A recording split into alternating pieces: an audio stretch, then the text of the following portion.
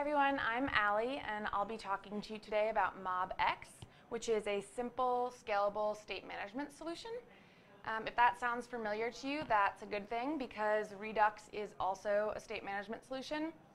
MobX, however, takes an object-oriented approach, whereas Redux uses a functional programming approach. So why might we want to use MobX as opposed to Redux? Well, some people say that it's half the code but twice the fun. So simple, I can't believe it just works. But really, I think it's important that we keep our options open. In web development, there's never really one right way to do something. And having an idea of what libraries and frameworks and technologies we have accessible to us is important, because then we can find one that works best for our understanding as well as the project we're working on. So let's talk a little bit about how MobX actually works. There's four main concepts. So the building blocks of MobX are actions, observable state, computed values, and reactions. And if we take a closer look at each of these, we have actions, which are a primary means to modify the state. They don't react to state changes themselves, but rather they take a source of change like an on-click or something of that sort, and they modify the observable state. And the observable state is just any value that can be changed and any value that might be a source for one of the computed values. Computed values basically are observables. You just don't mutate them directly. Instead, they're derived or calculated based on changes to the observable values. And reactions are side effects. So they don't actually compute a new value. Instead, they just render or make a change to the UI or help with console logs, things like that.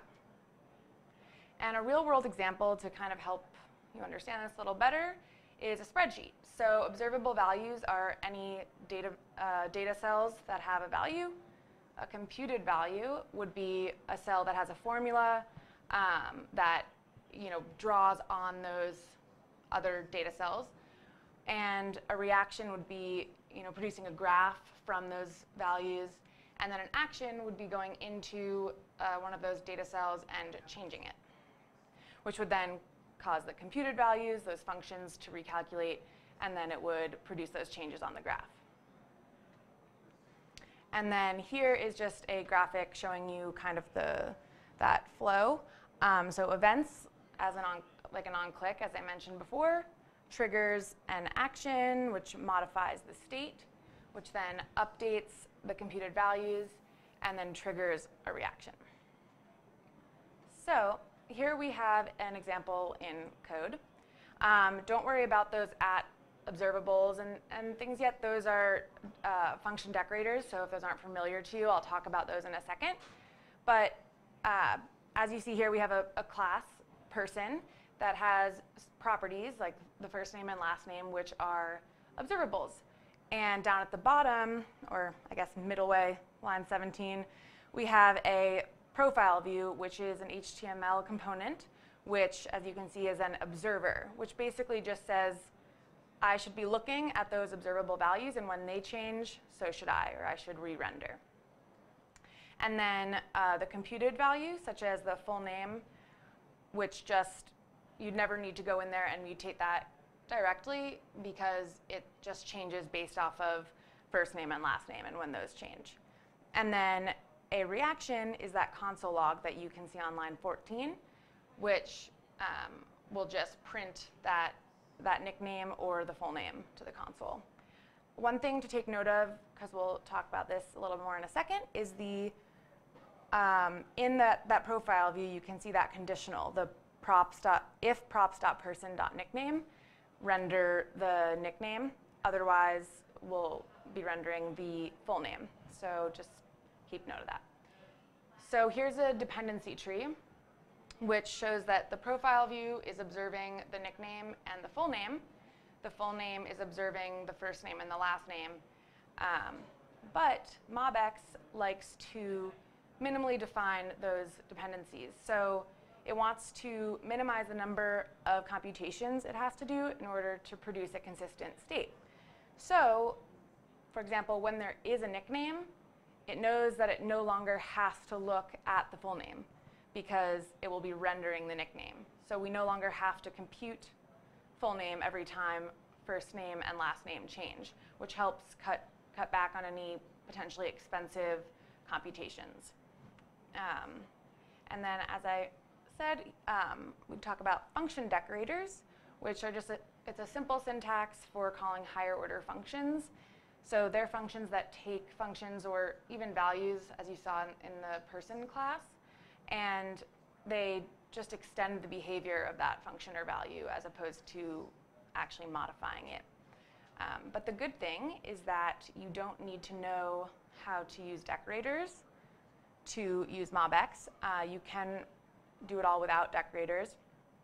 You can see that they're very similar, but for example, with the @action, you're passing the function into action as opposed to kind of labeling that tick function as action.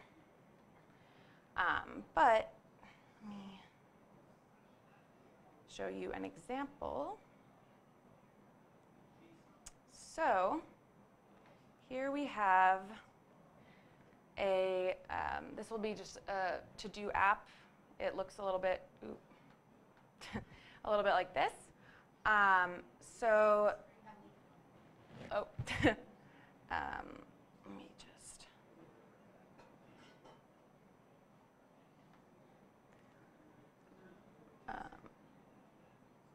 so we have this to-do app, and this is the code.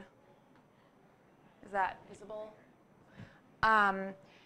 So the to-do store is just a class. It has that observable to-dos array, which will hold to-do items or to-do objects, which, as you can see here, are just another class that has an observable title and a completed value, whether or not it's completed. And also just take note of the add to-do function here. As you can see, it's just pushing a new to-do onto the store directly. So we're mutating the state directly, and instead of using dispatchers and action creators and all of that, you can just do it right there, and everything is synchronous, so all of those computed values update right away. You don't ever need to worry about having a stale state. And so this, if we look at our to-do app, you can see here we have a to-do entry component. And all of these components are just React components like we're used to using, except that we want to make sure that we make them observers so that they know to re-render when those observables change. And so the to-do entry, it's just a form which says that on enter, you want to call this .props.to-do store.add to-do, which, as I pointed out over here, just simply pushes it to the array. And what will happen is it'll change the active to-do count or the completed count depending on how that's marked. And then the progress, computed get progress, just says how many of the tasks are completed out of the total number of tasks that we have.